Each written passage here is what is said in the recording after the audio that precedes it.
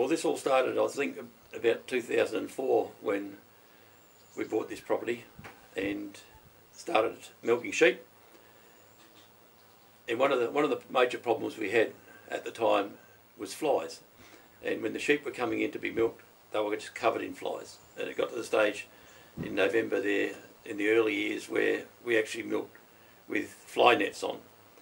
And my wife heard Bernard Daub talking on the radio regarding dung beetles, and in particular the bison.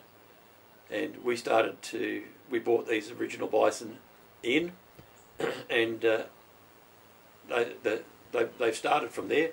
They've bred like rabbits, and in our current situation, the milking flock, which are from maiden ewes upwards to full mouth ewes, haven't been dredged in the last 4 years. But the fly problem also has dissipated. Now you'll see the odd fly that comes in, but hardly any at all. And you can see out in the paddock as these blokes, they dig a hole there that you can fit your finger down, and they dig down up to 600 mil deep, and they take everything with them, and that just stops a lot of the fly breeding. And yeah, they've done a marvellous job, and it's certainly made our job as far as milking a dam side easier.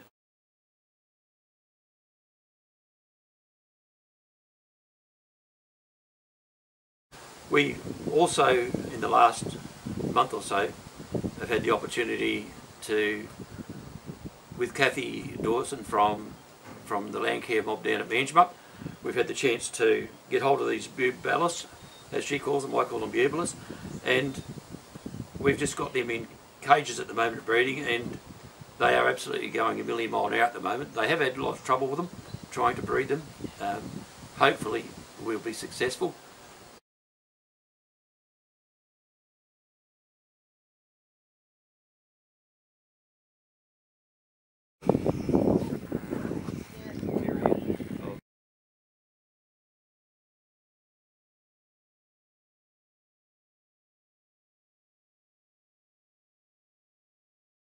The main reason that we're doing this is so that we can continue on with this control of, or getting rid of all the manures for a longer period, and then hence we'll keep the fly problem down to a minimum over a lot longer period as well.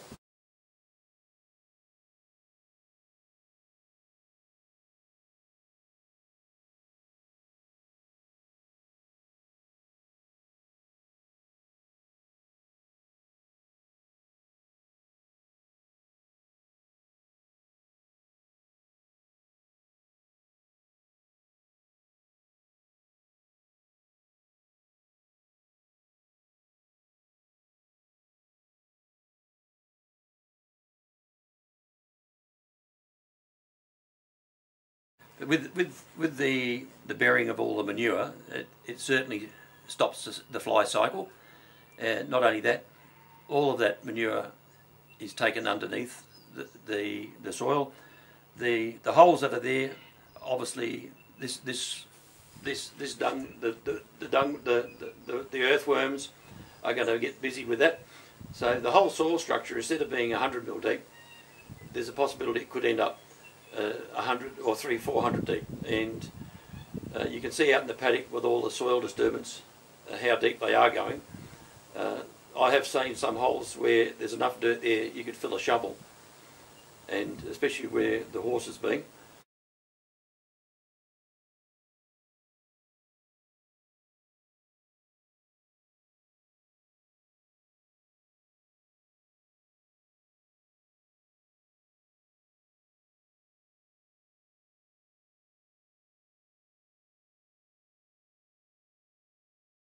So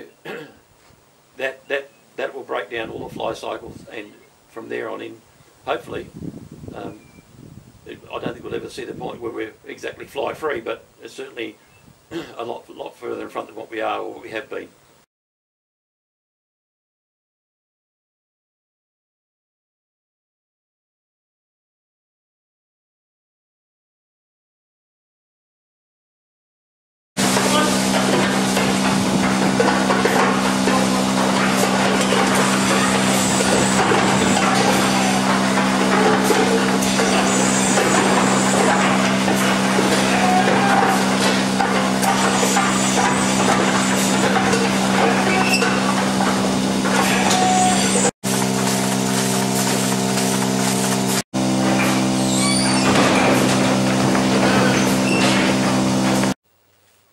as a producer, I can only see benefits from the dung beetles, financially especially, because from what you read and what I've heard, there'll certainly be a lot less fertiliser that need to be purchased, a lot more pasture to go with it, and the only person that's going to benefit out of that are my livestock and myself, and the business that we run. We run a sheep dairy and a cheese factory, and at the end of the day, we've won some fairly substantial awards over the years. And one of the things that I tell everybody is that the end product is only as good as the grass that my animals are consuming, and that's where it all starts. So if you've got everything looking good out in the paddock, the sheep are all going to be a lot healthier, and you don't if you're not drenching, there's a lot less invasive on the animal, and hopefully, yeah, we'll be in the end a lot more profit. That's in farming. That's the name of the game, is to make a profit, which in today's world is getting harder and harder. But yeah, hopefully it'll all work worth its while. But also on the shop side, we have a shop front here on our property, and we get tourists from all over the world. And some of their comments from those people that these cheeses are as good as they've seen anywhere in the world.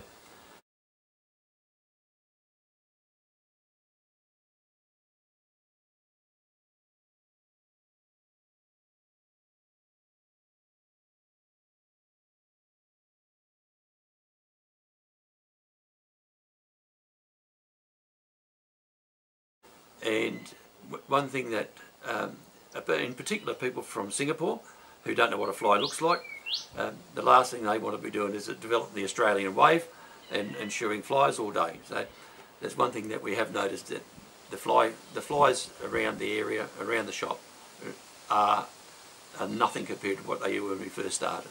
So yeah, thus far, it's all well worth its effort.